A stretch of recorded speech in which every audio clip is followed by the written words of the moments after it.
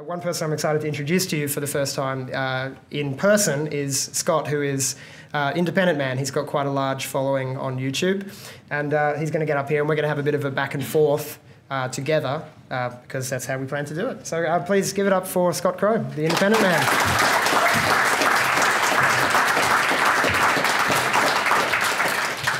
Thanks for coming to my outing.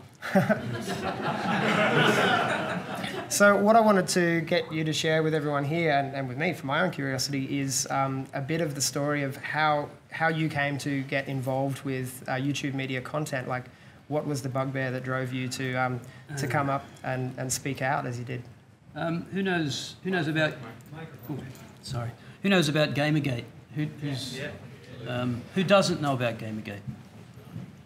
Okay. I'll try and break it down really quickly. I think it was about 2013. A bunch of feminists and social justice warriors decided to attack the gaming community. I'm not close enough.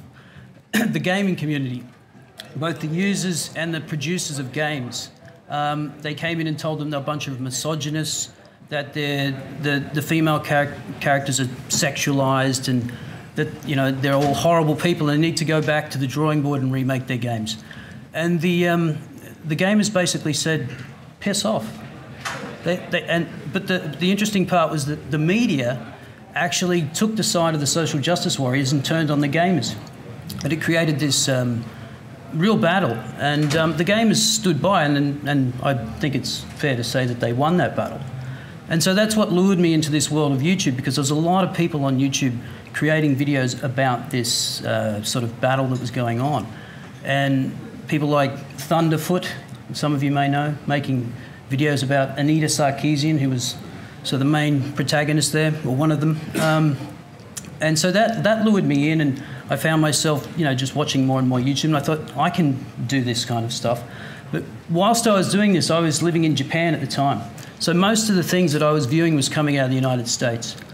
So when I actually just moved back to Australia in February 2016 after being overseas for 15 years, and I thought maybe naively that Australia had passed under the radar and maybe we hadn't been infected with this social justice, cultural Marxism. And I come back and, Jesus, was I disappointed. Absolutely terrifying. So I came back in February last year. I watched a couple of episodes of Q&A and I was done. I was sold. I had to get into this YouTube thing. So I'd been thinking it over, and it wasn't until I got back here and saw the situation in Australia and thought, yeah, I've just got to get into the debate. That's all. Just got to put stuff out there and see what happens. I think it's funny. I think frustration with Q&A was what drove us to make our first video too, ironically.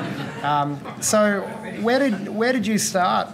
What topics did you broach first, and where did you find your first sort of spike in popularity came from? I think it was from memory. If I go back to the first video, it was Michaelia Cash on Q&A, nodding her head in agreement with Mia Friedman on they were basically bullying Michaelia Cash into saying that she was a feminist. They were talking about the wage gap, domestic violence, the big three of feminism: wage gap, domestic violence is a pervasive epidemic, and rape culture, basically. The big three. I mean, feminism is the hallmark of fake news. Those three things alone.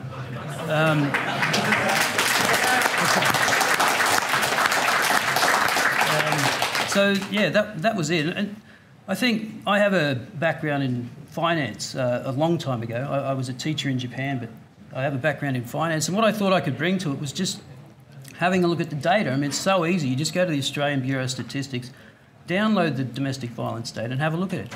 There is no epidemic. It's been flat. From the Personal Safety Survey from 2005 to 2012, it hasn't moved. Before that, it's actually been coming down. Violence in general has been coming down.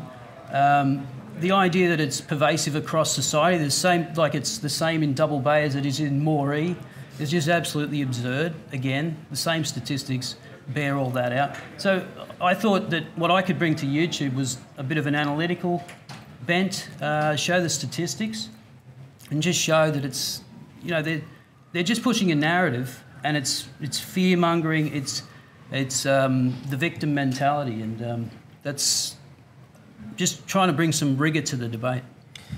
Now, I know that you've been able to successfully monetize your platform, but the social justice cancer has leaked into YouTube quite recently, and I think you could share with the audience a bit of your experience with that. I don't know how many people following this very closely. The PewDiePie, okay, we know. So PewDiePie put out a few videos that had some, shall we say, anti-Semitic imagery in them, but PewDiePie is a comedian, essentially. So it was all satire, and of course the Wall Street Journal jumped on it and said, look at this hate, it's hate videos, and it's being, all these large corporations are running their ads against them. And so all these large corporations have boycotted YouTube, pulled all their ads off until you get rid of the hate speech. So YouTube's been going through and systematically cleaning up, and they're just sidelining anything that's vaguely controversial or sensitive. So anything in the politics realm, anything sort of culture wars stuff, all of that stuff's being, you can't monetize your content. You can still put it up, but you can't make any money off it. So that's kicked a lot of YouTube channels in the guts, but I think in some ways it's forcing people to innovate and look for other ways to make money. So there's a positive and a negative to it, but YouTube is still the only game in town really for monetizing on platforms. Minds.com. Yeah, they still won't let me monetize on there. I've sent them hundreds of messages and can't get anything. Well, that'll be a growing platform, I think. And as you said, when we meet the resistance of the mainstream or the corporate interests or whatever it is that try to prevent us from having a platform with which to freely exchange ideas, that's when we're forced to innovate. And the phrase has been kicked around quite a bit at the conference this weekend, and I think I've heard it first from Nick Gillespie on Friday night, was this permissionless innovation. We're seeing it work so well for other organisations, and maybe now's the time for people in the alternative media and technologists to come together and create new platforms that aren't going to be infected by the SJW cancer. Cool. All right. Thanks, Scott. Please put your hands together for Scott, independent man.